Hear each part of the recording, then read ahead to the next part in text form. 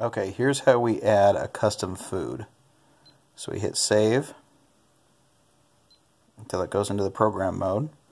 And now I'm going to enter in my custom food number, 001. It can be anything you want up until 999. Hit save. That you can see calorie is blinking. Now for this, because it has a decimal point, let's say that I had 49.5 calories.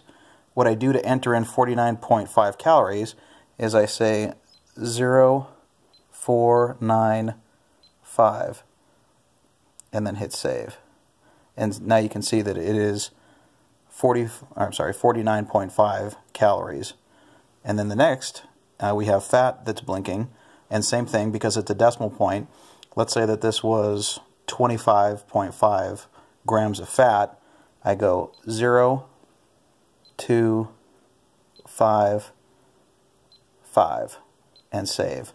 Now you can see that it's 25.5 grams.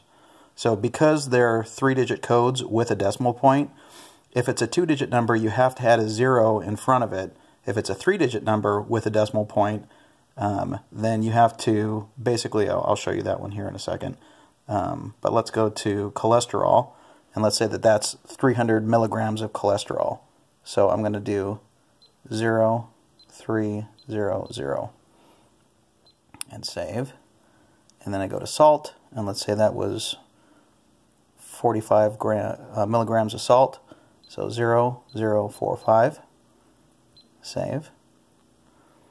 And carbs, so let's say that this was 300.5 grams of carbohydrates. So now what I do is I go 300 and see the decimal point, and then I add 5. So that's 300.5 grams, and that's how you enter that into the scale. I hit save.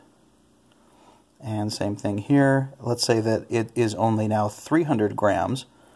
So I would type in 300 and see there's room for the decimal point there. So I just add the extra 0. Now I'm 300.0 milligrams. And I hit save. And now for protein, I'm just going to add in 45.5.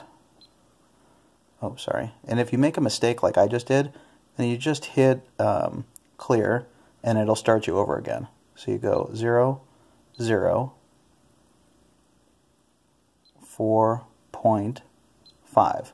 So now I'm at 4.5 grams of protein. And I hit save. And then it'll ask you for the amount of weight, and it's typically 100 grams.